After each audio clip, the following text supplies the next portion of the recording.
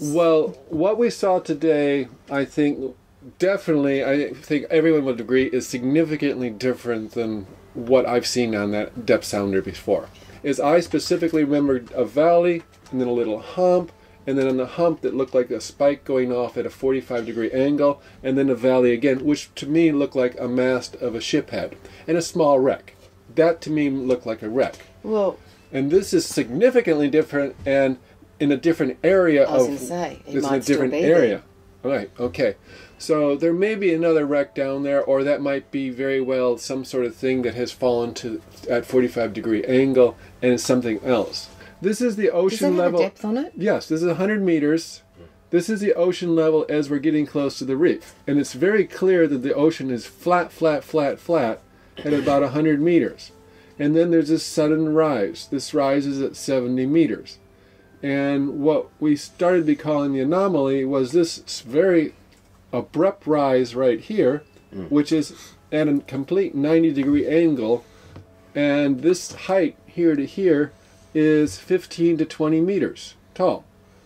And so this is a wall 15 to 20 meters tall, 30 to 60 feet high, right at the break. Now, it almost looks like if you were to say, okay, you had a fortress up here, there's a wall here.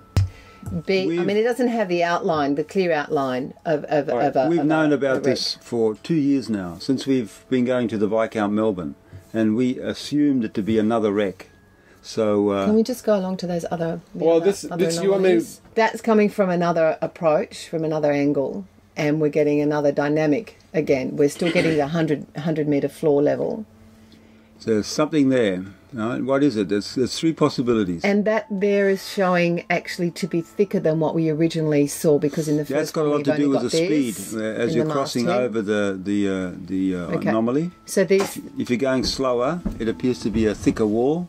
If you're going faster, it appears to be a thinner wall. When we looked further south, by accident, we found some more of this stuff. And that's really perked up, because that is showing now that may not be a wreck. It's something else. Here we have... No. At that point, it's 40. And this is what's significant about this. It's coming up from 96, which is what this level is there. That's at 100. This one here is at 90, and then you get this rise to 40 meters. Now that is an object that is something like 40 meters tall, even more, 50 meters tall. And it wasn't the movement of the boat. It wasn't external engines in outboard motors elsewhere, because we've gone over it a few times, and each time we went over it, it came with the same image. So therefore, it is a correct image. This is very intriguing. Not being interfered with. Let's have a look at it again here. I'm bringing up another one. Wait, stay there. I just want to talk about, we talked about the idea of a fishing net before, and one thing just occurred to me, that if this is a wall and something snagged at the top of the wall, that there might be a fishing net attached to the top of the wall, but this still could be a wall. Okay. Yeah, but this distance from here to there, that's a huge distance. It's nearly 100 meters. So. We can't use the sonar there because there's the risk of snagging it on such high obstructions is too high. It's too dangerous. Watching it from a different... We've got no option but to go out again and clear up the map. Yeah. We can't put the sonar out on it. Well, see, for the sonar to identify the bottom, we'd have to go below that level, and we'd run the danger of going straight into it. And if we do that, we lose it. It'll just snap off. All right, so the next thing to do is to put the lat and longs of all of these, which we've photographed, as we've photographed. Map it all out. This.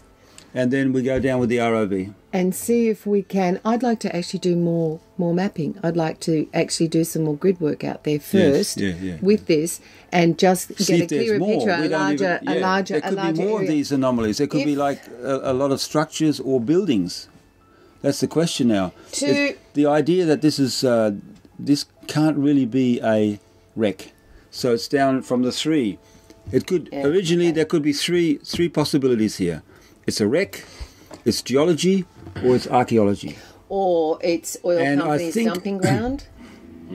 That's one thing we've got to look at, but the magnetometer will fix that. We'll run over it with the magnetometer.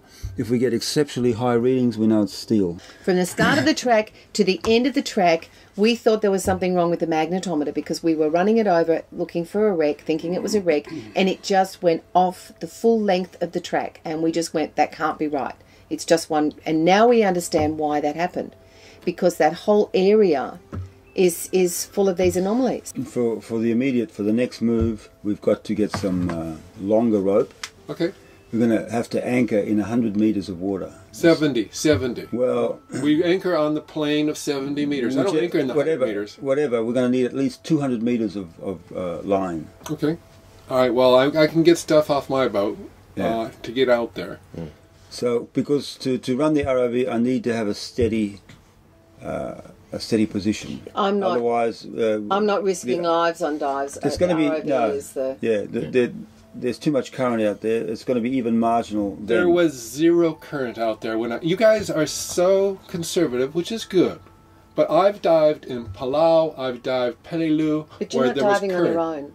No, not off Southern Sun. I know I'm not diving on my own. What I'm saying is that there was zero current when I went down there diving at this time. There wasn't zero current. I had no problem whatsoever. We were, the Southern Sun was being blown by the wind. The wind alone was not enough. Okay. Okay, so for you, we observed. What we've got to look at is doing this with a no dive, because I don't know whether I would be comfortable enough in doing a dive, and you need a buddy. So unless there's someone on board who is an experienced diver that's prepared to dive with you, that kind of depth is dangerous. We have to plan this in a no dive situation, how we can assess these anomalies correctly and efficiently without risk of life. Can we trust Wikipedia? You don't know how to drive an ROV. No. But I don't want to go down to 100 meters. Shut up for a minute. I've got to go down to the bottom to reference myself. And then I've got to move to the wall, and then I go back up it again. What if the bottom was 200 meters? Do you have to go down to 200 meters? I can go to 200 meters. Yeah. Why would you? To reference myself. Why don't you reference it against the 70-meter mark? Because I'll be just going around all over the place trying to pick something up by chance. Which is what we do. I know where the bottom is. The bottom's at 70 meters. A big Leave the ROV to me, will you? No. Because I'm fighting with you on this because you keep pushing the boat and putting the boat in the wrong position.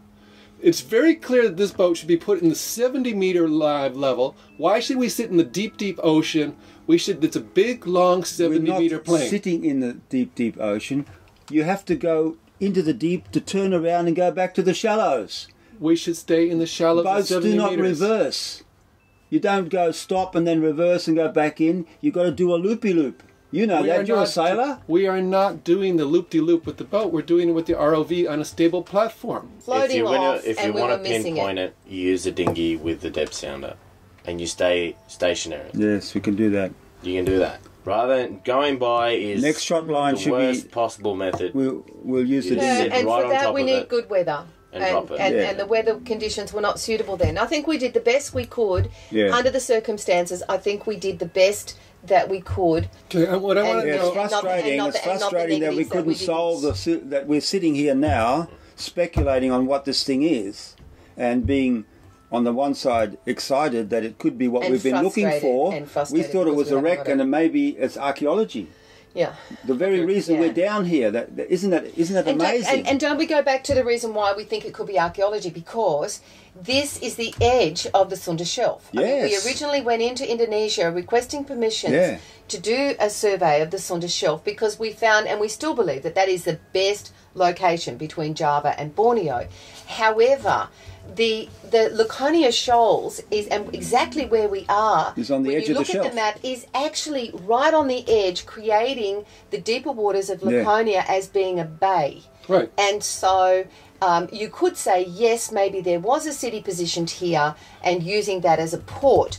So the first thing we've got to do is extend our search area there and see if there's more of these anomalies. Yeah. No, I disagree because we know this big anomaly here. And if we waste our time looking for more anomalies during the perfect weather, I know what's going to happen. We're going to have perfect weather to look for more anomalies. We're going to find more stuff. And then the wind comes up, the weather gets bad, and away we go. And we have not done any diving. We haven't really investigated this one very fully. I think that we do just this limited area because this is something huge. Okay. I mean, if there's something huge here, yes, I agree. There's other stuff everywhere.